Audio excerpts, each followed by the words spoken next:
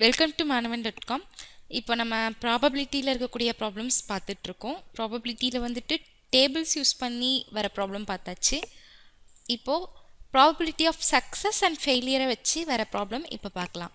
ஒரு வேட்பாளர் ஒரு தேர்தலில் வெற்றி பெறுவதற்கான நிகழ்தகவு 0.85 எனில் அவர் தேர்தலில் தோல்வி அடைவதற்கான நிகழ்தகவு என்ன? அதாவது ஒருத்தவங்க வந்துட்டு ஒரு எலெக்ஷனில் ஜெயிக்கிறதுக்கான பாசிபிலிட்டி 0.85 இருக்குது. இதுலேருந்து நம்ம அவங்க தோக்கிறதுக்கான ப்ராபபிலிட்டி என்ன அப்படின்னு கேட்டுக்கிறாங்க. ஸோ இதெல்லாம் வந்துட்டு பார்த்தாலே நம்ம ஆன்சர் பண்ணிடலாம். பட் இருந்தாலும் அந்த ஃபார்முலா வந்து நமக்கு தெரிஞ்சிருக்கணும். First probability of success and probability of failure, அதாவது P of A plus P of A dash அதனுடைய வேல்யூ என்னன்னா 1 ஈக்குவல் டு 1. ஸோ அதை எழுதிப்போம். P of A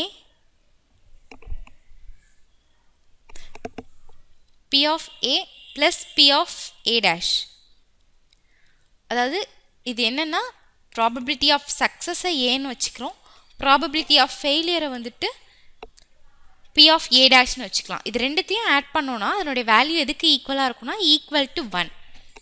இப்போது நமக்கு கொஷனில் என்ன கொடுத்துருக்காங்கன்னா ஜெயிக்கிறதுக்கான probability. So P of A is equal to 0.85 அப்படின்னு நமக்கு தெரியுது. இப்போது நமக்கு என்ன தெரியாது, P of A dash தான் என்னன்னு தெரியாது. அதாவது தோல்வி அடைவதற்கான ப்ராபபிலிட்டி நமக்கு என்னன்னு தெரியாது. அதை எப்படி கண்டு வரலாம் அப்படின்னா,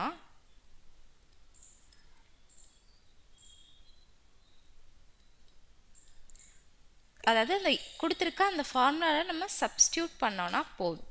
so P of A plus P of A dash is equal to 1.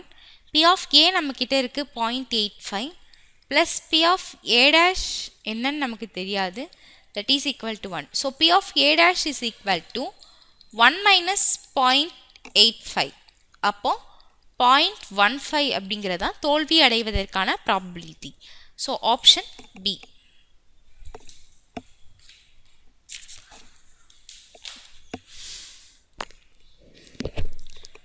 இப்போது இதுக்கு முன்னாடி பார்த்த சம்ஸ் எல்லாமே வந்துட்டு ஒரு கிராஃபோ இல்லை ஒரு டேபிளோ கொடுத்து பார்த்தோம். இப்போ வந்துட்டு ஒரு நம்பருடைய காம்பினேஷனை நம்ம ஃபார்ம் பண்ணிக்கிட்டு அதுலேருந்து எப்படி சம் போடலாம் அப்படின்னு பார்க்கலாம். 4, 6, 8 என்ற எண்களை இலக்கங்களாக கொண்டு ஒரு 2 இலக்க எண் அமைக்கப்படுகிறது. அவ்வெண் 64ஐ விட பெரியதாக இருப்பதற்கான நிகழ்தகவு என்ன? அதாவது என்னென்னா, இப்போ நமக்கு கொடுத்துருக்க நம்பர்ஸ் என்னென்னா 4, 6, 8 அதை முதல்ல எழுதிப்போம். ஸோ நம்பர்ஸ் அதை எண்கள் அப்படின்னு தமிழில் சொல்லுவோம் இல்லையா? ஸோ எண்கள் என்னென்ன அப்படின்னா 4, 6, 8. இந்த 3 நம்பரையும் வச்சு நம்ம என்ன பண்ணணும் அப்படின்னா, இந்த 3த்தையும் பேஸாக வச்சு 2 டிஜிட் நம்பரை ஃபார்ம் பண்ணணும். 2 டிஜிட் நம்பர் அப்படிங்கும்போது அது எப்படி இருக்கும்? 2 டிஜிட் அப்படின்னா 46, அதே மாதிரி 48 எழுதலாம், 64, 68, அதே மாதிரி 84, 86. இப்போது இதை வச்சு நம்ம என்ன பண்ணியாச்சு, அந்த 2 டிஜிட் நம்பர்ஸை ஃபார்ம் பண்ணியாச்சு. இப்போ கொஷனில் என்ன கேட்டிருக்காங்கன்னா, அந்த நம்பர் 64ஐ விட பெருசாக இருக்கிறதுக்கான ப்ராபபிலிட்டி என்ன? 64 எங்கே இருக்குது? இங்கே. 64ஐ விட பெருசு அப்படின்னா 68, 84, 86. ஸோ மொத்தமாக நம்ம எத்தனை நம்பர்ஸ் உருவாக்கியிருக்கோம் அப்படின்னா n of s is equal to 6. இதில் 64ஐ விட பிக்கர் அப்படிங்கும்போது 1, 2, 3.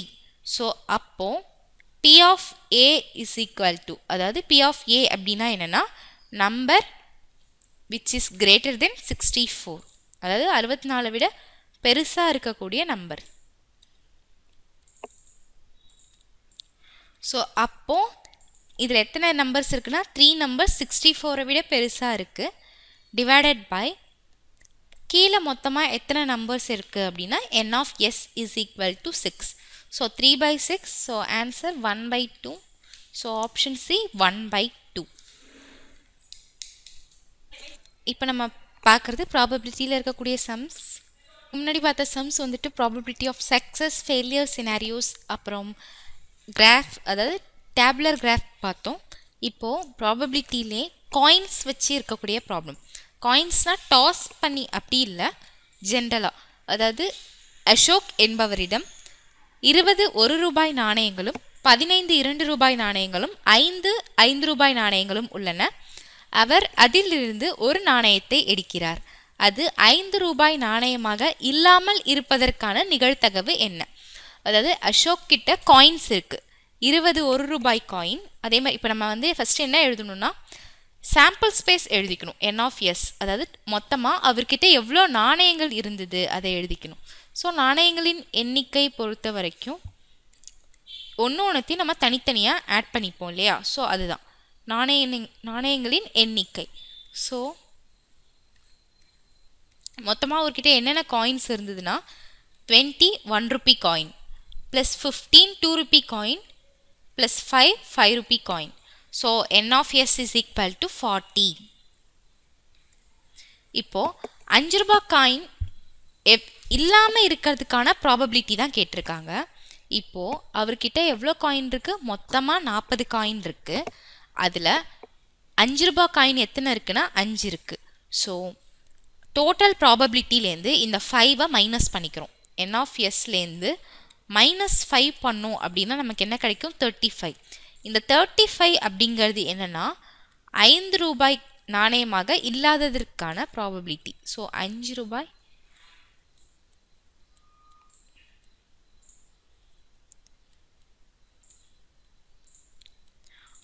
அப்போது டோட்டலாக இப்போ எவ்வளோனா 5ஐ மைனஸ் பண்ணியாச்சு அப்படின்னா மொத்தமாக 35 1 rupee 2 rupee காயின் இருக்குது.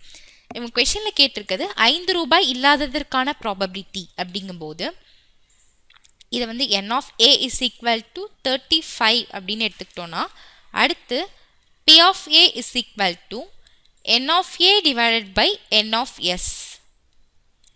ஸோ n of a அப்படிங்கிறது 35, n of s அப்படிங்கிறது டோட்டல் நம்பர் ஆஃப் காயின்ஸ் அப்படிங்கிறது 40. ஸோ 7/8. Option A 7/8. இது வந்துட்டு 5 ரூபாயா இல்லாமல் இருக்கிறதுக்கான ப்ராபபிலிட்டி. ஸோ இதே மாதிரி ப்ராபபிலிட்டியில் இன்னும் சில எக்ஸாம்பிள்ஸ் நம்ம பார்க்கலாம்.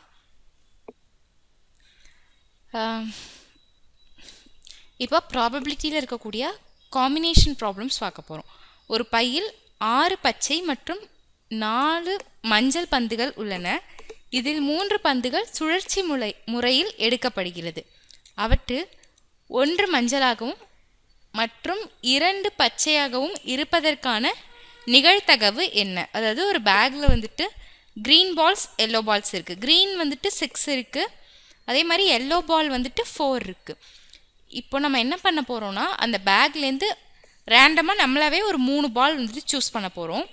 பட் என்ன கண்டிஷன் அப்படின்னா நம்ம வந்துட்டு ஒரே ஒரு எல்லோ பால் தான் எடுக்கணும், அதே மாதிரி 2 க்ரீன் பால் தான் எடுக்கணும். அதுக்கான ப்ராபபிலிட்டி என்ன அப்படிங்கிறதான் கேட்டிருக்காங்க. ஸோ மொத்தமாக அந்த பேக்கில் எத்தனை பால்ஸ் இருக்குது அப்படிங்கிறத எடுத்து எழுதிப்போம். மொத்தம் அப்படிங்கும்போது அது என்னன்னா n of s. n of s அப்படிங்கும்போது அதில் க்ரீன் பாலும் உண்டு எல்லோ பால்ஸும் உண்டு. So green plus yellow is equal to 6 + 4 that is equal to 10. அடுத்து என்ன சொல்லியிருக்காங்க அப்படின்னா இந்த 10 பால்லேருந்து நான் 3 பால்ஸ் தான் சூஸ் பண்ண போகிறேன், அதை கண்டுபிடிக்கணும். So out of 10 we have to choose 3. So 10C3 NCN formula apply பண்ண போகிறோம். 10C3 அதை எப்படி எழுதலாம்னா 10 × 9 × 8 மேலே ஒரு 3 டைம்ஸ் டிவைடட் பை கீழே 3 × 2 × 1. ஸோ கீழே ஒரு 3 டைம்ஸ் வரும். இப்போது இதை நம்ம கேன்சல் பண்ணோம் அப்படின்னா 1 3 is 3, 3 × 3 9. அதே மாதிரி 1 × 2 2, 4 × 2 8. ஸோ 30 × 4 120. ஸோ 10C3னுடைய வேல்யூ வந்துட்டு 120. இப்போது அவங்க கேட்டிருக்கிறது என்னென்னா ஒரே ஒரு மஞ்சள் பாலாகவும் 2 க்ரீனாகவும் இருக்கணும். ஸோ ஒரு பந்து கண்டிப்பாக மஞ்சள் அப்படிங்கும்போது அதை எப்படி எழுதிக்கிறோன்னா 1 பால் எல்லோவாக இருக்கிறதுக்கான ப்ராபபிலிட்டி. ஸோ மொத்தமாக நம்மக்கிட்ட எத்தனை எல்லோ பால்ஸ் இருக்குது? 4 இருக்குது. அதுலேருந்து நம்ம சூஸ் பண்ண போகிறது எத்தனைனா 1. So 4C1 is equal to, அதாவது 4 × மேலே போட முடியாது 4 டைம்ஸ் அப்படிங்கிறதுனால, சாரி 4C1 அப்படின்னா 1 டைம் தான் போடலாம். ஸோ அதனால் 4 டிவைடட் பை 1ன்னு இருக்கும். ஸோ அதனுடைய வேல்யூ 4.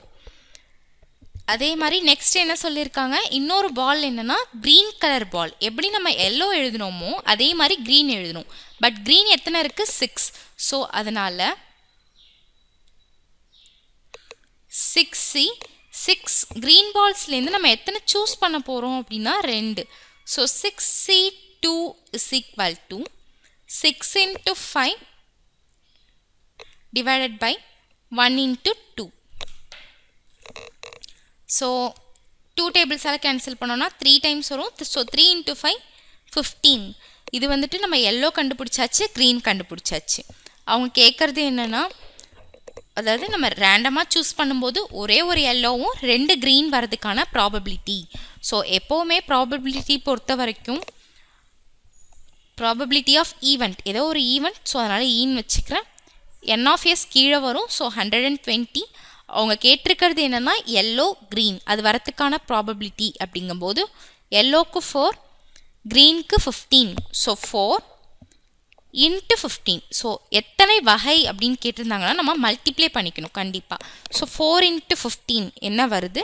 Divided by 120. ஸோ இதை வந்து நம்ம இப்படியும் வச்சுக்கலாம், அப்படிலாம் கேன்சல் பண்ணிக்கலாம். 1 into 4 4 30 டைம்ஸ் இருக்கும். ஸோ 15/30 அப்படின்னா 1/2. So option D 1/2. ஸோ இந்த மாதிரி காம்பினேஷன்ஸ் வரும்போது n அப்படிங்கிறது என்ன, அதாவது n அப்படிங்கிறது டோட்டல் கவுண்ட், அதுலேருந்து நம்ம எத்தனை சூஸ் பண்ணுறோம் அப்படிங்கிறத பேஸில் போடணும். ஸோ இந்த மாதிரி போட்டு நம்ம ஆன்சர்ஸ் கண்டுபிடிக்கணும். தேங்க்யூ.